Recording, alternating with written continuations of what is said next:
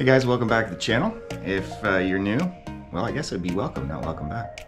If you're just returning, it's a little bit something different today. So as you can see behind me, I'm dead in the middle of phase 2 of my project to get my screen up.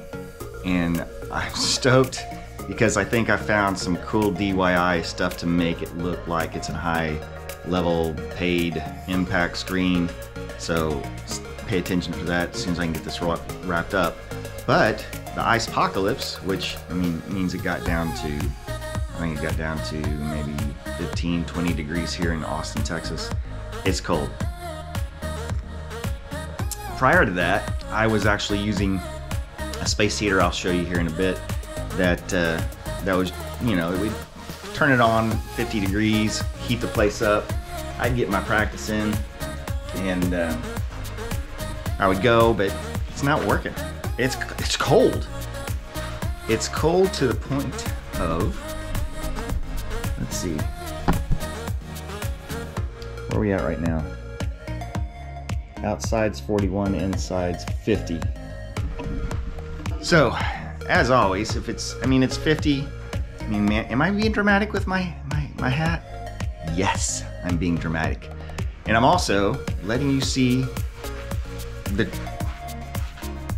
big pile of junk. This is truly doing a DIY project. I don't have anywhere else to put it. It's like Anchorman and I'm locked in a cage of emotion. But actually it's just a bunch of junk I can't get rid of. So hang out, come back. Let's check out this heater that I got.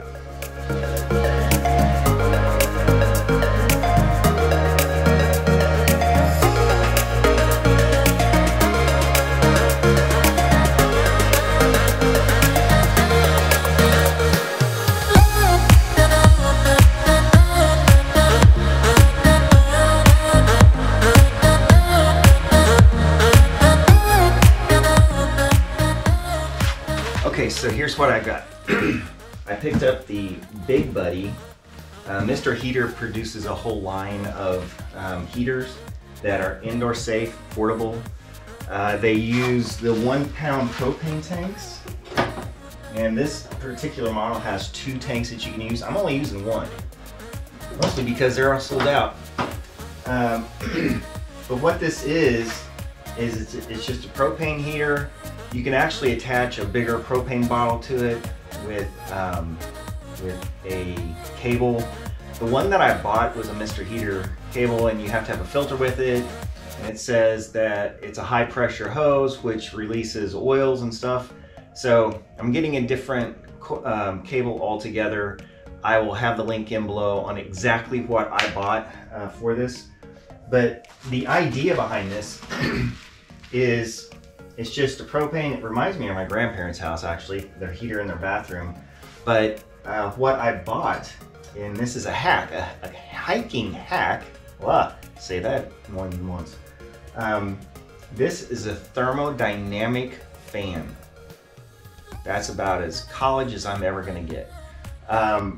So what it does is it actually uses the heat off of the propane, and it starts spinning the fan. So if I were just use this, the heat's gonna pretty much go straight up. It'll kind of start coming out, but it's gonna go up and it'll come out. Now, mine is just a standard 2-car garage. I don't have extra width any direction. So right now, we are at 51 degrees inside. Now, I'm also gonna be releasing a hack for my garage, and I actually insulated the garage door, which is helping retain at least 10 to 18 degrees of heat in my garage overnight when we have this cold weather. So let's actually just jump into it. Lighting this sucker is that simple. So I'm gonna hold it down for a little bit. We're gonna put it on the low setting. And I'm gonna go ahead and start the timer. And I'm not gonna force you to watch the whole thing with me, but let's start the timer. Let's start the stopwatch. And I'm gonna go ahead and turn it all the way up.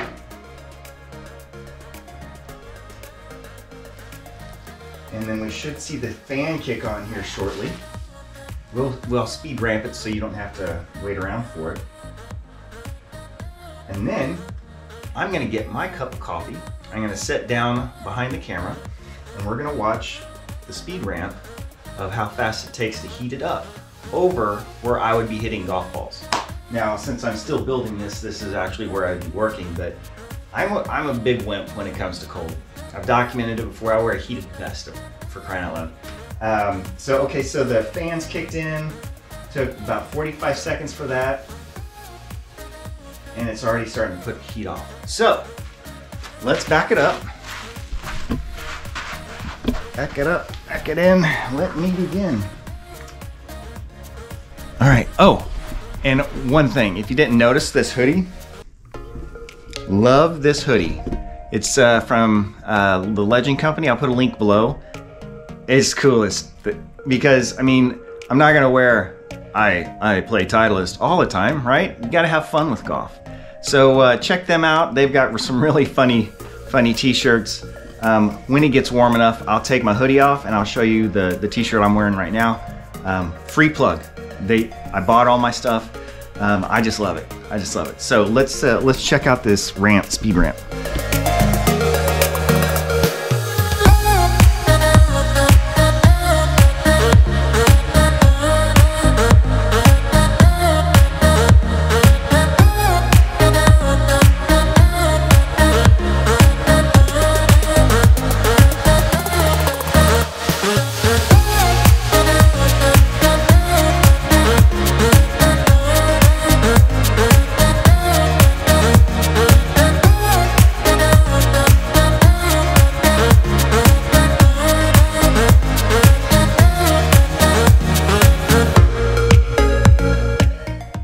So we've got the degrees up to 62.